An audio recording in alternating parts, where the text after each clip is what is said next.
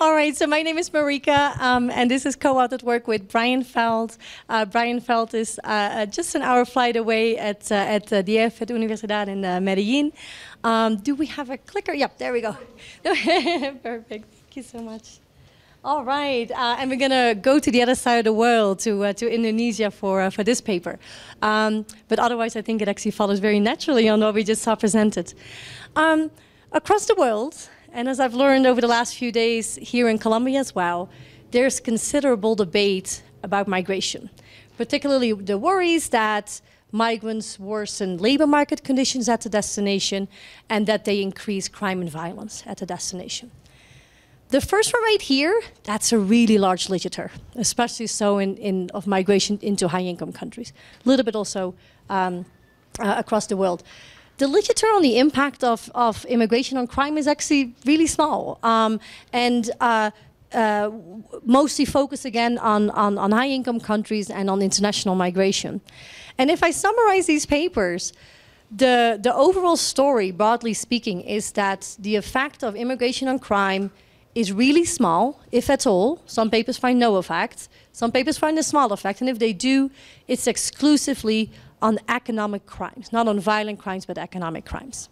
Okay, that said, that stands in stark contrast with the public debate about around migration. I'm showing here for a number of countries people's agreement with the statement that migrants increase crime rates here on the vertical axis, and that migrants take jobs away from natives. And as you see here, it's a lot of variation between countries, but it's high in a lot of countries. Very high numbers, very high worry about those issues across the world. So for this paper, we're going to look at Indonesia, internal migration, which is quite different from the rest of the literature. Indonesia is a country with weaker institutions and higher crime rates, but also a very large informal sector that could potentially help absorb some of the displaced workers at the destination. Because we're talking about internal migration, so those moving within the borders of their country, a big country, fourth largest country of the world, because of that, there's different kind of selection. You don't need a visa. There's shorter distance kind of migration. So it's a bit of a different concept than we just talked about. So in this context, we combine a couple of data sources. We get a really detailed long-term panel of over 32,000 individuals on very detailed migration data. And we combine that with data from crime reports from over 2 million newspaper articles, local newspaper articles, as well as some survey data on crime. I'll say a lot more about the data very soon. But I also wanted to mention right away, many of you working on migration, migration is as endogenous of a choice as it gets. People choose to go at a particular time. They choose to go to a particular destination. So we want to take that carefully into account when we try to establish a causal relationship. And we do so by following a previous paper of mine with Jeremy McRuder, whereby we instrument migrants out of an origin, migrants into a destination with weather shocks, rainfall shocks in our case, rainfall shocks in the origin areas, and that turns out quite strongly predicts who enters a destination.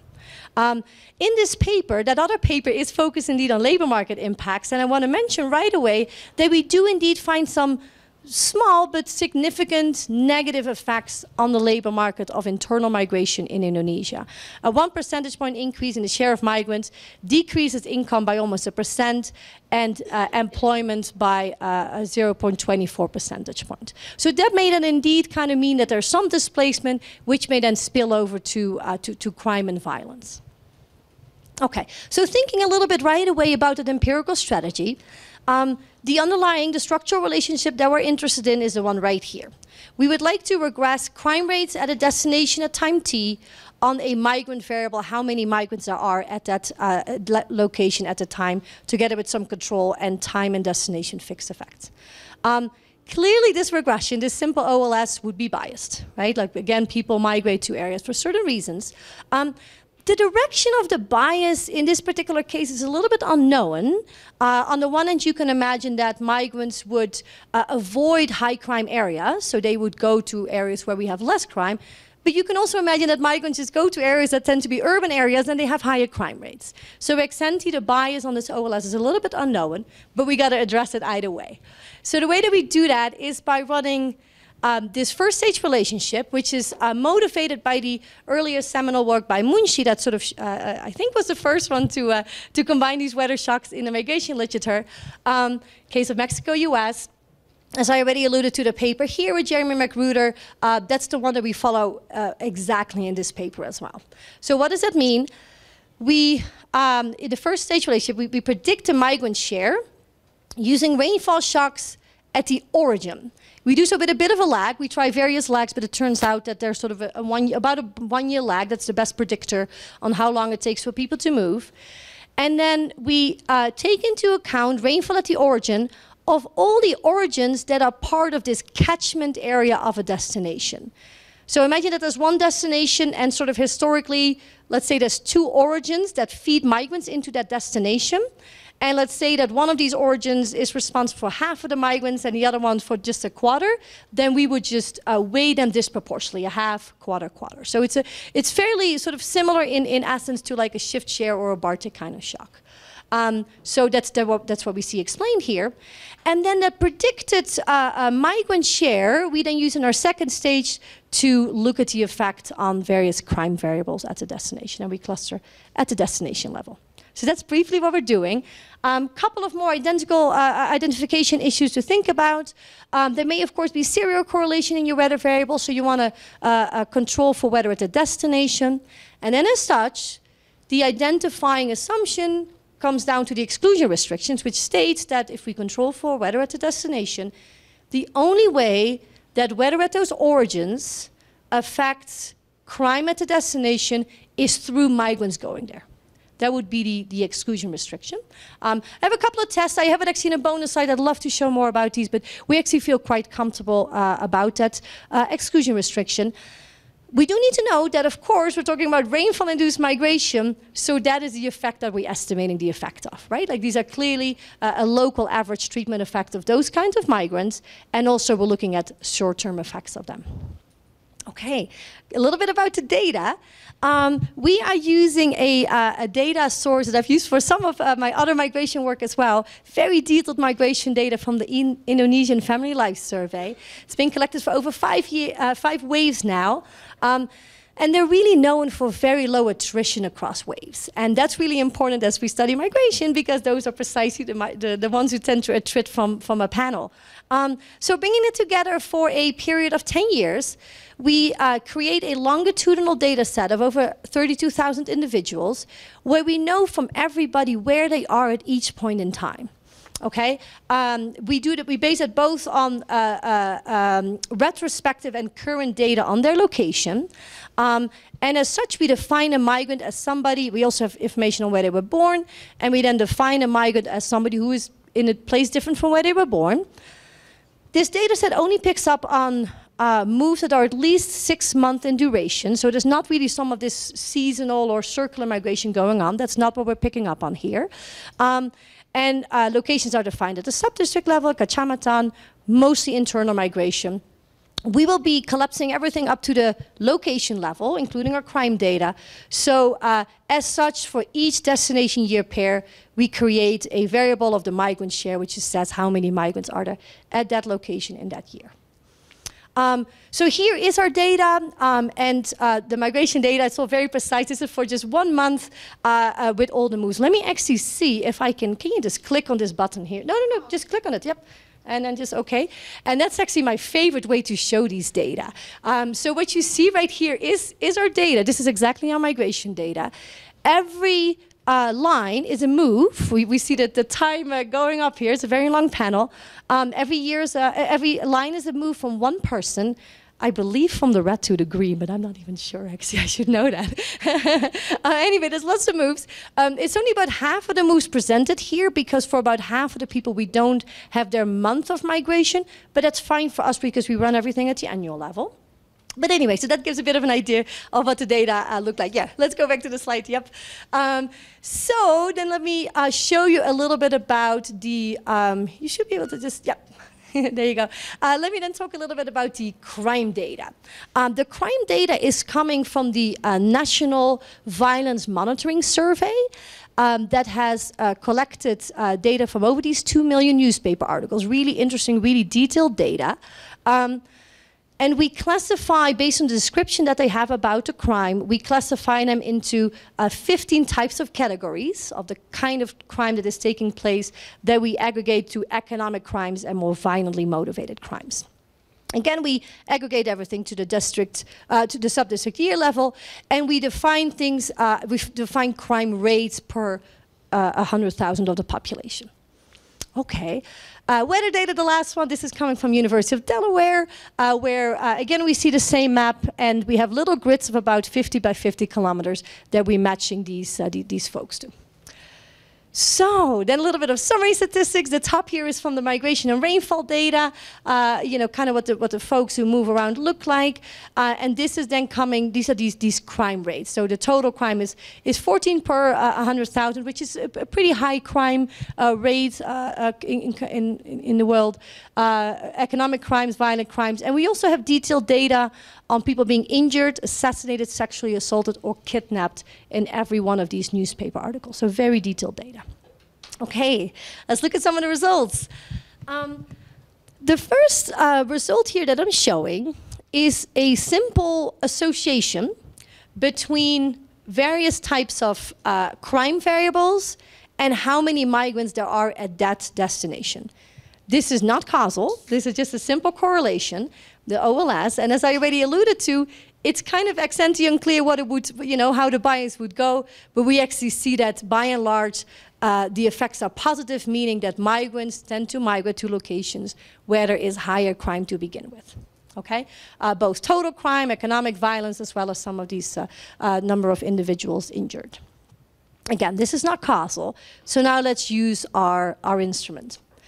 The first column right here shows the first stage relationship of the number of migrants, or the percentage of migrants on our summed origin level rainfall term, our instrument, which is quite predictive, as you can see, in a negative way, meaning that if there's a bad rainfall shock, people are more likely to migrate away.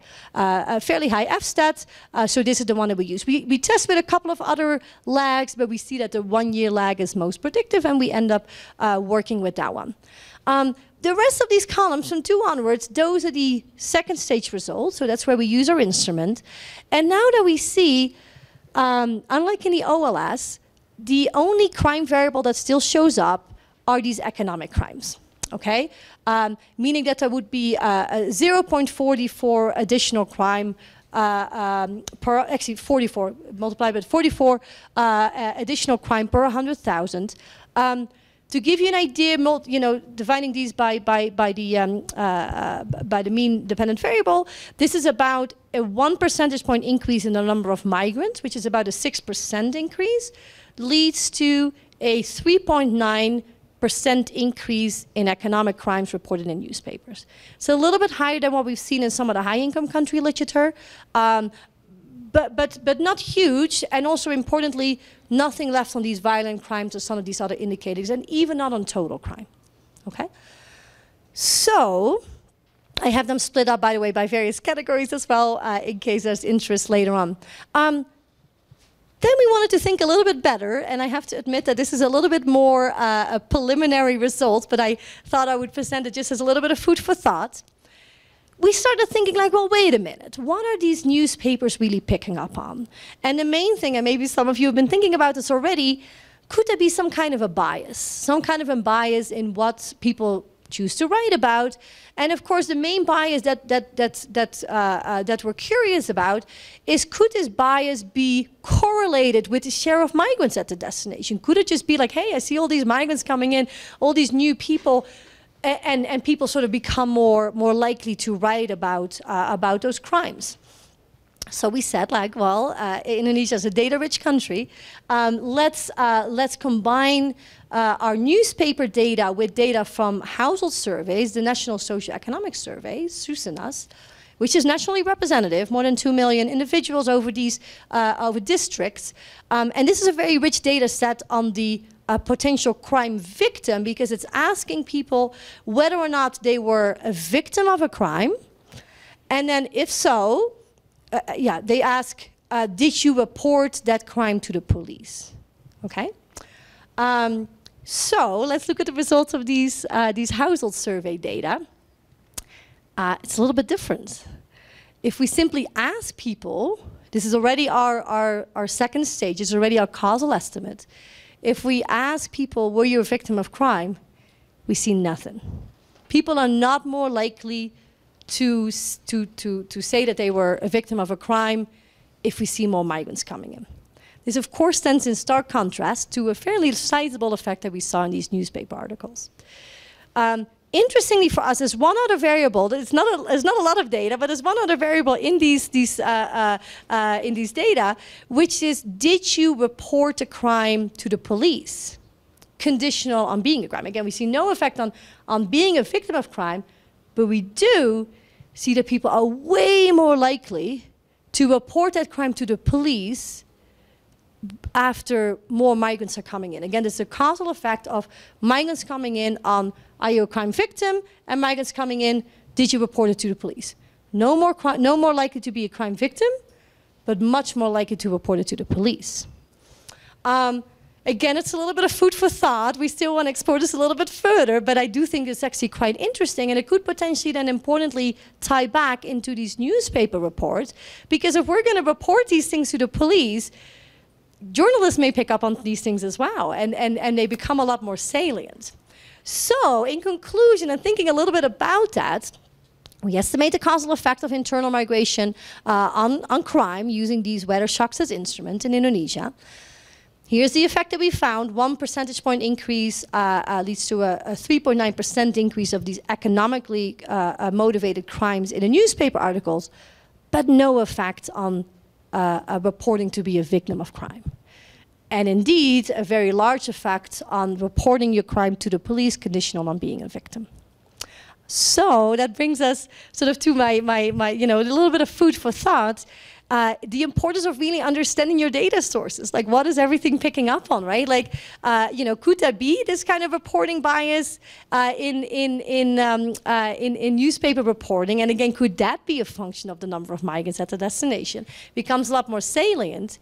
And if it does, tying back to my initial motivation, may actually see that initial discrepancy that I mentioned in these public opinions on the one hand, and the very small negative impacts that we find empirically.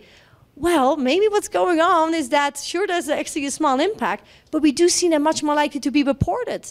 And guess what? That's how people feel, right? These newspapers, that's what you read. That's the salience of, hey, there's all these migrants around. Oh, there's all these crimes being committed. So maybe a lot of what's going on here is just really the salience about these newspaper articles and the potential for migrants causing crime and violence to increase at the destination. All right, thank you very much. Looking forward to your comments.